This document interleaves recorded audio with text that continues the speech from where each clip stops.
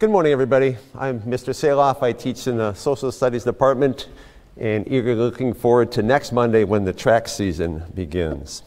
We begin then. Therefore, my brothers and sisters, whom I love and long for, my joy and my crown, stand firm in the Lord in this way, dear friends.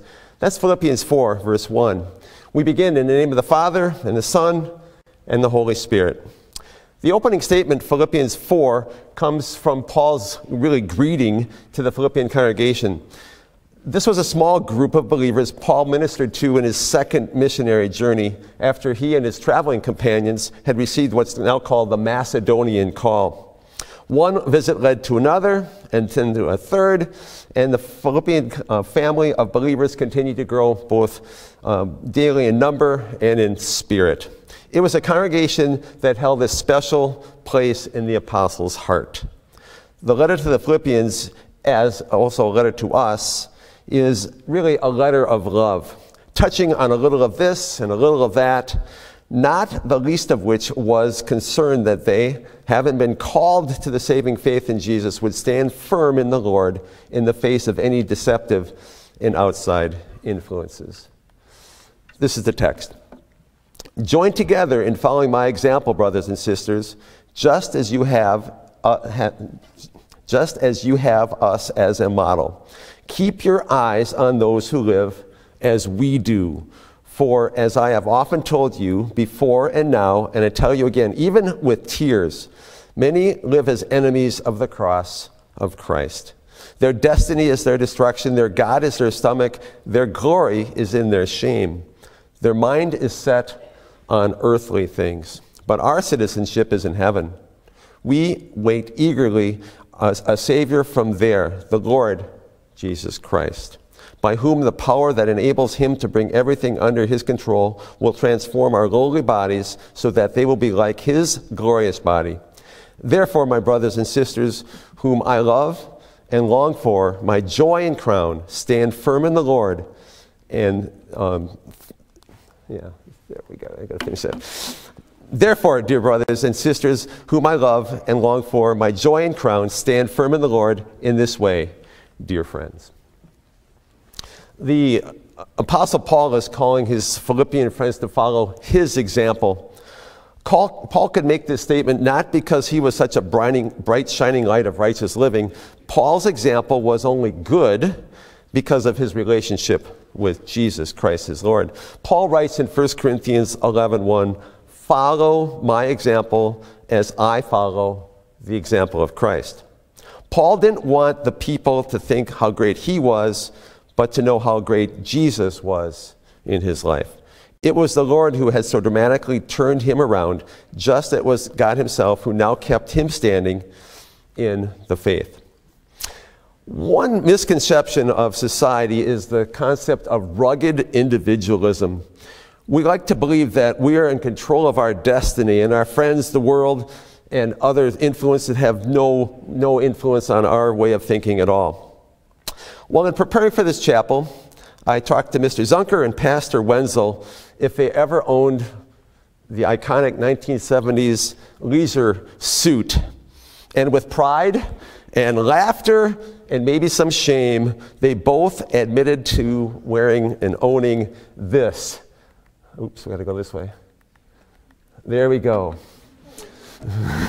I too had a green leisure suit, which is interesting because I was in Fond du Lac, Pastor Wenzel was in Appleton, Mr. Zunker was in Two Rivers, all about the same time, and we all had and wore that with pride. The big collar, polyester shirt.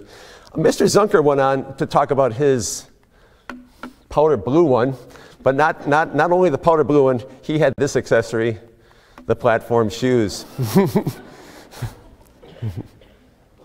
Crazy, isn't it? The 80s also had his trend, the big hair. And now what about you? You guys were born around 2006. What about your parents? Why did your parents name you the names that they named you? If you see your name up on the screen, Emma, Madison, Emma, you got the name? Just stand up once. Guys, Aiden, Jacobs, Ethan, stand up if your name is up on the screen. Come on.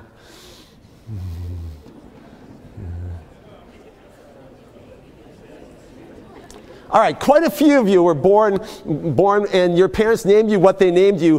Why? Because society was naming people Emma and Madison and Logan and Nicholas and the like. You can sit down. You can sit down. Thank you for doing that.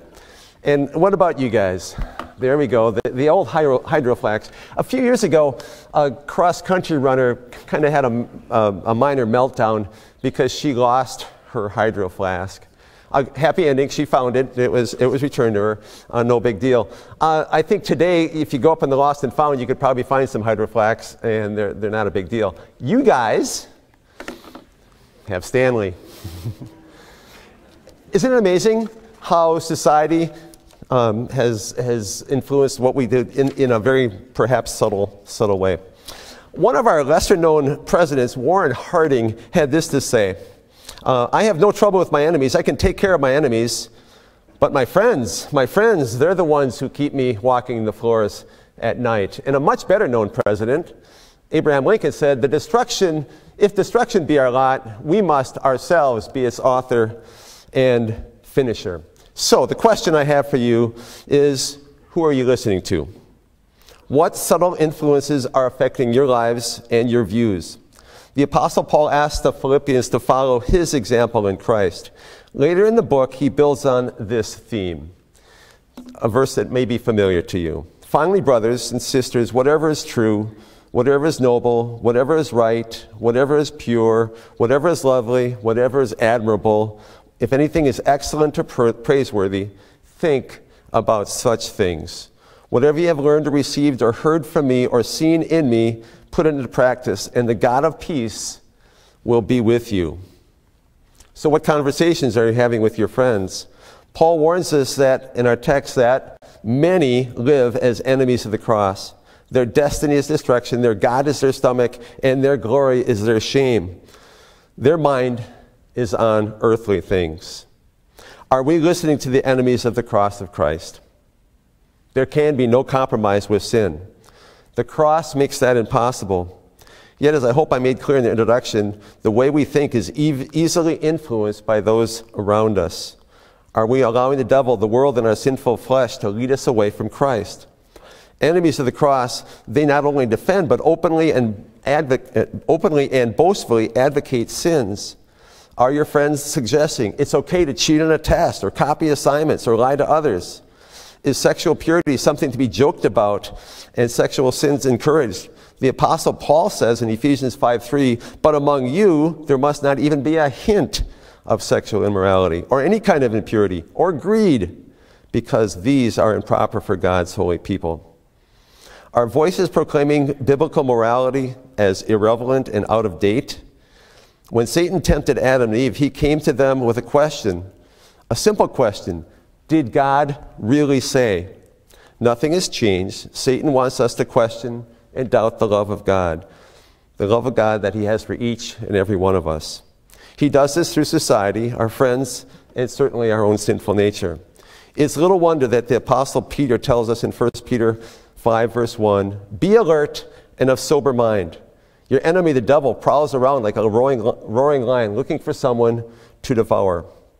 Paul writes in the Philippians that the enemies of the gospel have the wrong focus.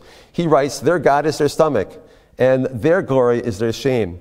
Their mind is on earthly things. What a sweet contrast we see in the believer.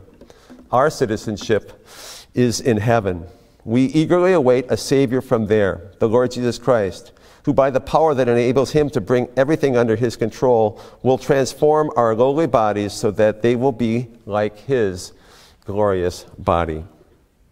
So our eyes look heavenward, expectantly, excitedly, eagerly, continually watching for the Lord to return so he can take us to our place right beside him. We need to keep the faith with Jesus. Everything that counts, everything that matters, everything that is going to last is in heaven. Jesus promised to be with us on our journey. In Hebrews, the Lord states, never will I leave you, never will I forsake you. In John 10, 27 and 28, Jesus tells us, my sheep listen to my voice. I know them, and they follow me. I give them eternal life, and they shall never perish. No one will snatch them out of my hand. Last week, I heard of a group of recent FVL graduates who are listening to Jesus' voice. This is a group of about 10 guys who meet weekly for mutual encouragement and Bible study. How cool is that? There are so many voices vying for your attention. It's encouraging to hear of young people gathering around the Word of God.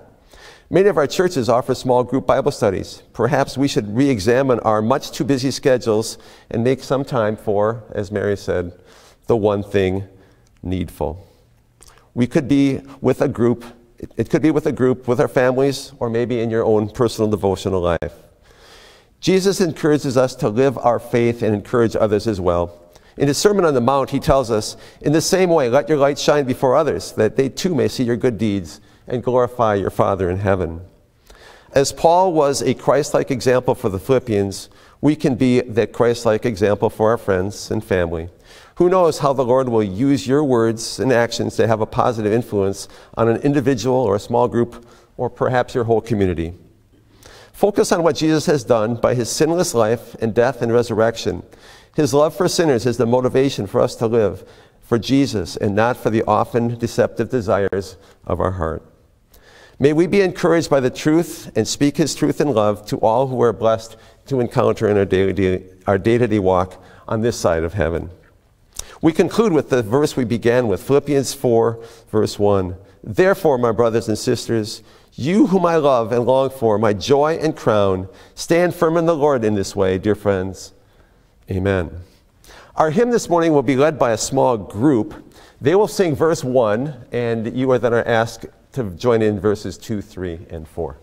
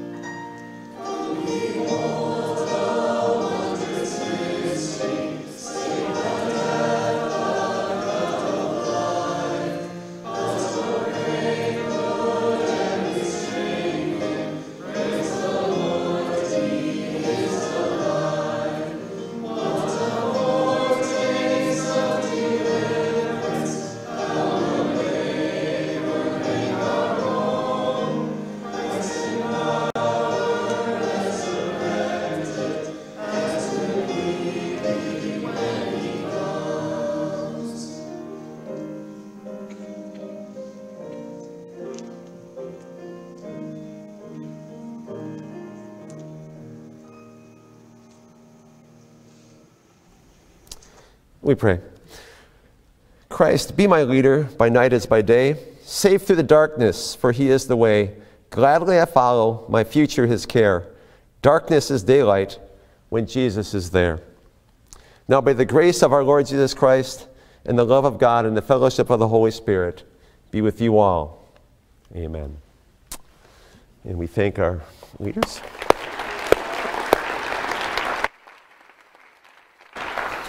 Mr. Nolte? Good morning, everyone. I would like to welcome up to the front here four young men and women to present to three of our students who participated in a essay contest just a little while back. This year, some awards. So I invite all of you to come on up, students, you to come on up as well.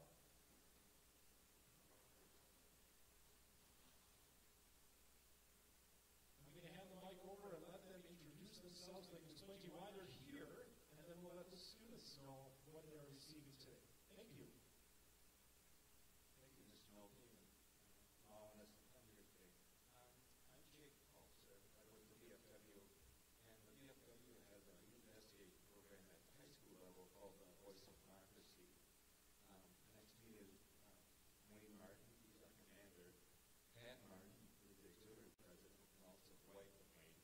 And Kate Cottrell, she's with the Lutheran, she's co-chairman with me in this contest. This is an audio and written essay program that goes from the high school level, 9th, 10th, 11th, and 12th grade. And I went to 5 high schools in the area, the 3 public schools, Fox Valley Lutheran and Xavier High School. And I got 6 essays out of the 5 schools, out of 3 out of the 5 schools, and 4 were actually from Fox Valley Lutheran High School. The theme this year for the essay is, what are the greatest attributes of our democracy? And there's prize levels at each level, at the post level, the district level, state level, and then on to national. Unfortunately, we can only send, for every 15, we can send one on to the district. And unfortunately, this year, Brooklyn Poe went on to district, but she didn't place in the top 3. But so with that, I'll start. Julie Ewart took 3rd place, and we have a certificate and a check for Julie.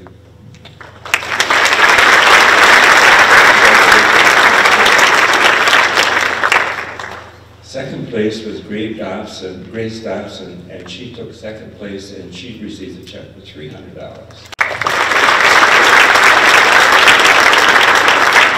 And then 1st place, which is the only one that's standing left, is Brooklyn Poe, and she took 1st at ours, and she gets a certificate and a check for $400. Actually, Brooklyn's been in it. We have a program at middle school level called Patriots Pen, and Brooklyn's been in that through the years, plus at the high school level too, Voice of Democracy. Wayne, would you like to say something? Yes. Good morning, students. It's a pleasure for our VFW post to be here this morning to present these awards. And as I look around here at the student body, I know I've probably seen some of you students at one of the middle schools for the same kind of program. So it's an honor to be here this morning. And you know, I drive by this road at least once a week on my way up north. And this school, when you look from the outside, is just absolutely beautiful. And when you come inside, it's more beautiful yet. So you can be very proud of this high school. I commend you for participating in all these programs that you're able to. The next thing I have a sports fan, starting from way down low, right up to the big boys and the pros. So at this time I want to wish all the basketball teams in the upcoming events in the spring Best of luck from our VFW post. Thank you for your kind attention.